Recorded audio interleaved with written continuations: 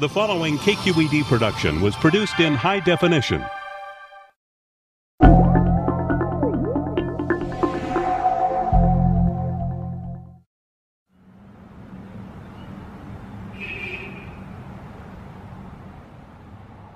Thanks a lot for helping us with our research project today. We're interested in learning about emblems. They're different in different cultures. So although most cultures in the world do this when they mean yes and do this when they mean no, some cultures do not. Well, today I will tell you about the culture that I grew up in, which is the Egyptian. We have a gesture for tomorrow. We do this. This is tomorrow. Yes. I want that. It gets better Okay. after tomorrow. Distress. This is fine. This is fine. But this is insulting. Okay. Among human cultures, gestures are as diverse as spoken languages. Very little appears to be universal. But when it comes to human emotion, researchers have found that there are amazing similarities between peoples. How we express our emotions might be the closest thing we have to a common language. Surprise is the briefest emotion. You can't be surprised for long. I'm the source of the surprise here, and I just was fortunate enough that I had the camera up to my eye, and I was able to capture it. In 1967, Oakland psychologist Paul Ekman set out to resolve a dispute over the nature of human emotions. Charles Darwin had written in 1872 that regardless of their culture, all people possessed the ability to express certain emotions in exactly the same way. On the voyage of the Beagle, he spent 5 years going around the globe, and he found that wherever he went, he couldn't understand a word they were saying, but he thought he could understand their expressions. And so that suggested to him, these must be universal. By the late 1950s, when Ekman finished his PhD in psychology, Darwin's view had largely faded into the background.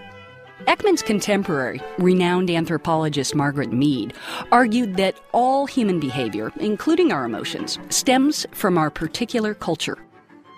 Everyone assumed Mead was right, because that fit the world view that dominated the West and the East. But I wasn't certain. And how could you be certain? To put Darwin and Mead's opposing views to the test, it was important for Ekman to find an isolated culture. I needed people who had seen no photographs, no film, no television, and few, if any, outsiders.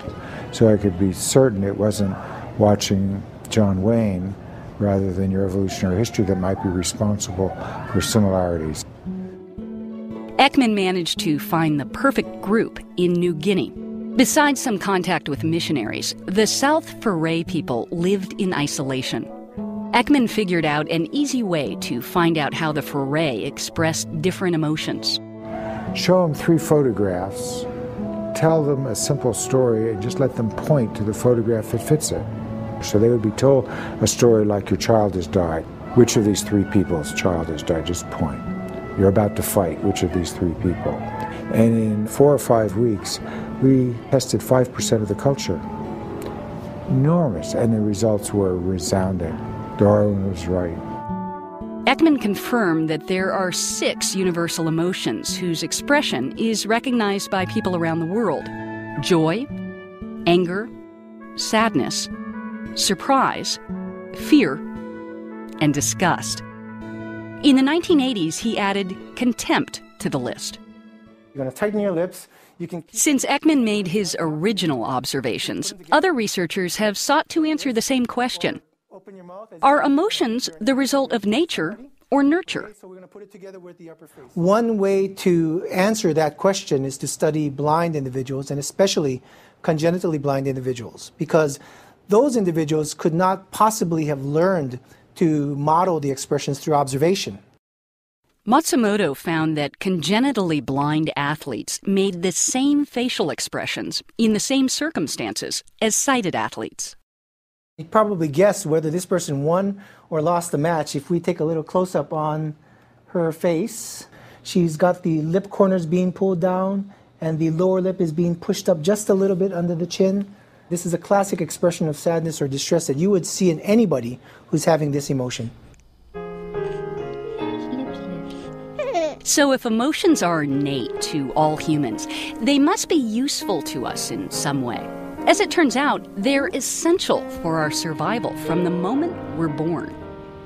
Those smiles from our infant are one of the reasons we put up with the crap, but also being able to tell when they're afraid and when they're angry, what's disgusting to them, very important.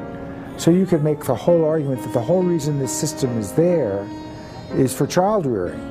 Further proof that emotions serve an evolutionary purpose is that each emotion prepares the body for a specific action.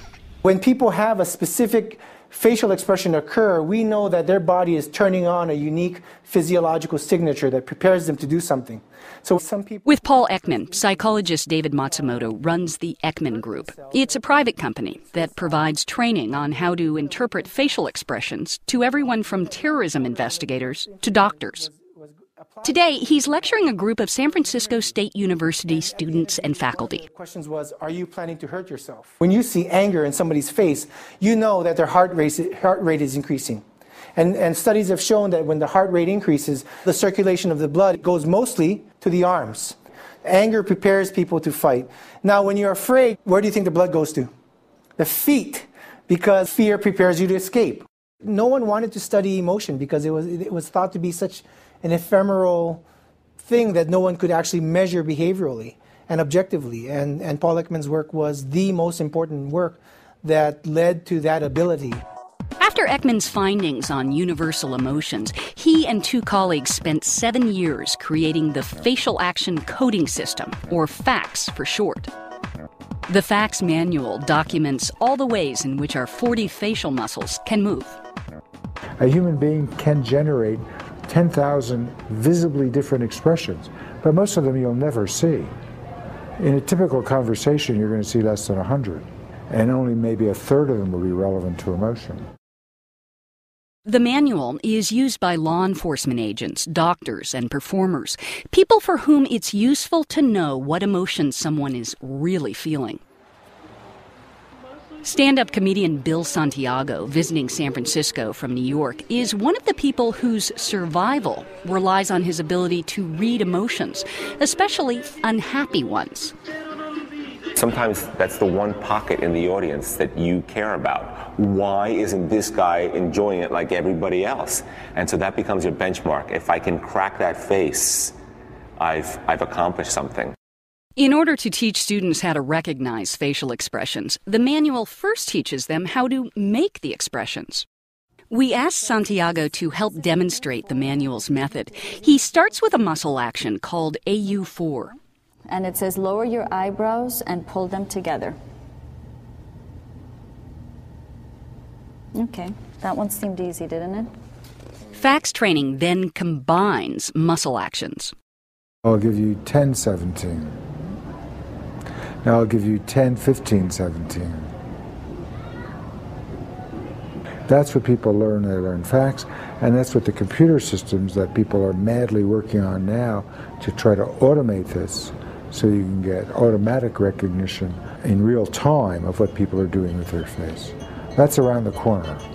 With funding from the National Institute of Mental Health and the Homeland Security Administration, teams at Carnegie Mellon University and UC San Diego are developing automated facial expressions recognition technology based on facts. This technology would enable a machine to pick up on brief flashes of emotion, just what these students are learning to do. You want to be seeing the thing that flashes in the middle and guess what emotion is being shown. Right now, we train people either in workshops or by their going online how to read concealed emotions, what we call micro-expressions. All right, here we go. Number 1. Most of us won't see them without training, but in an hour's time you can learn how to see them. Number 3. Number 4. Number 3 was fear. Number 4 is happiness. But learning to read the face for signs of emotion is only the first step towards deriving useful information. Ekman observed this firsthand at an airport where he was training agents on how to pick out suspicious travelers. Everyone else is looking around while they're waiting to get through the checkpoint. This guy's hanging his head. So you go up to, that's unusual.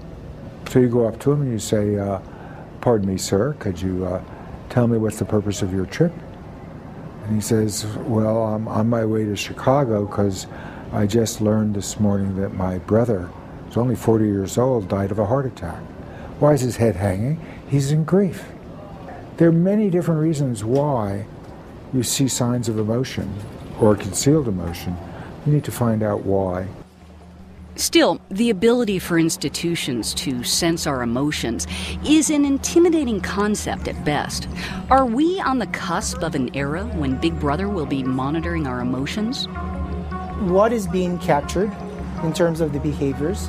How is it being analyzed?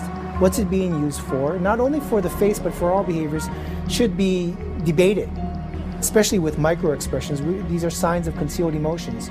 So oftentimes we are not giving our consent for people to read that or pick that up.